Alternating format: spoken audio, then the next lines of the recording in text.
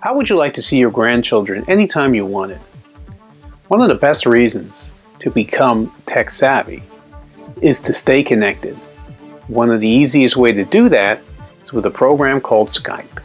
It's a video chat program and it's totally and completely free to use.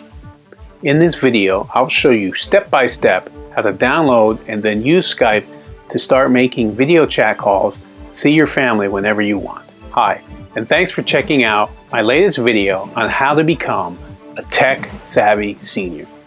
My name is Jim Costa.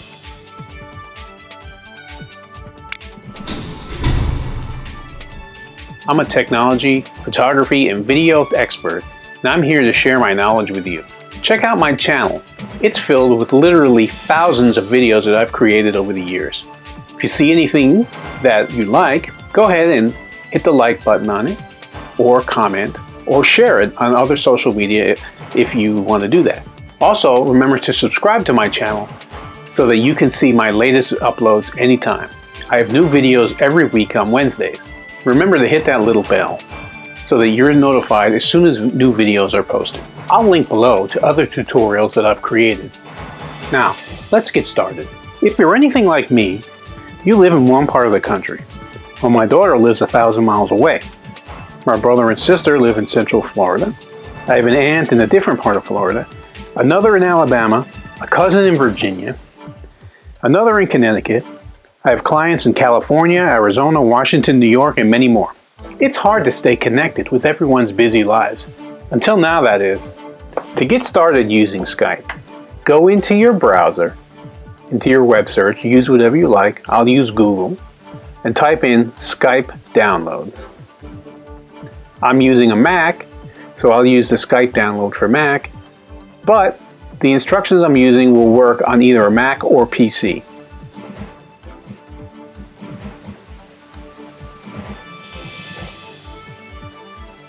Go ahead and click on Download Skype for either your Mac or your PC.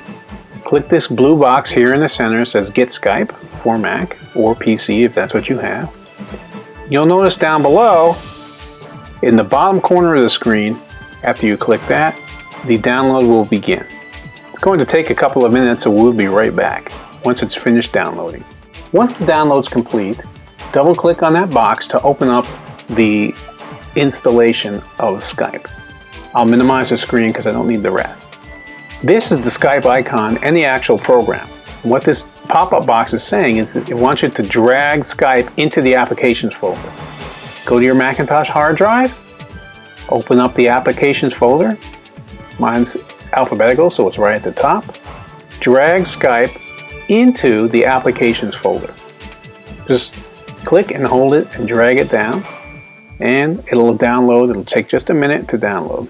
Once it's done, open up the applications folder and you'll see it down below. Scroll down to Skype.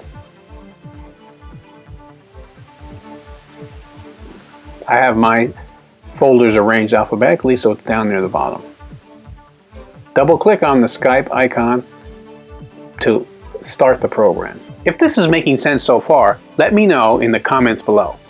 This pop-up box is asking you if you're sure you want to open Skype. Now, I downloaded it from the Microsoft website, so I know it's good. But the computer is checking to make sure that you know you want to open it because it could have a virus.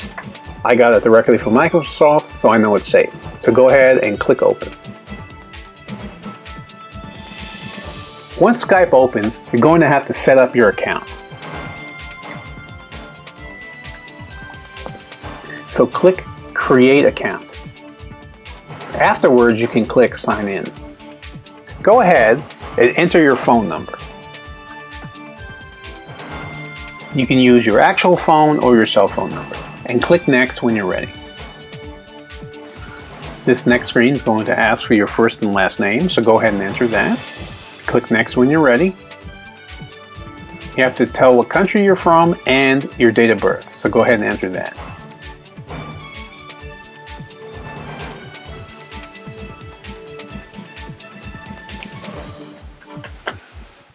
Click Next when you're ready.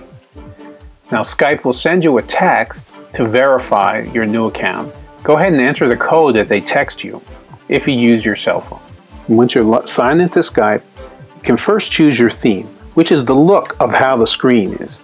You can have a light background or a dark one, whatever you like better, or the text can be blue, colored, or black.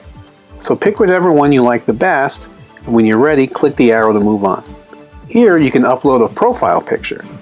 Right there in the center, just click that gray circle and choose something from your computer if you want to.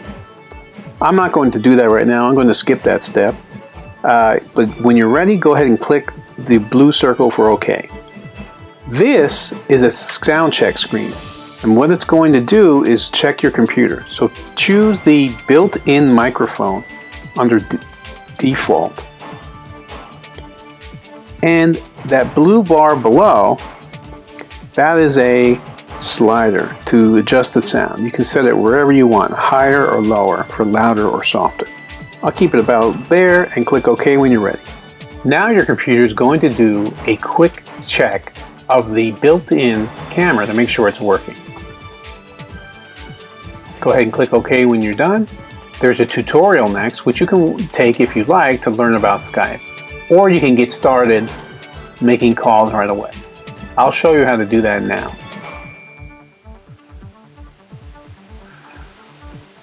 You can go ahead and search for people or add a new conversation.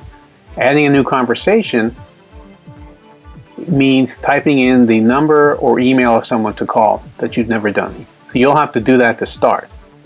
I'm going to search for a friend and a client named George, whom I talk with regularly. And that's his information. Go ahead and click on that.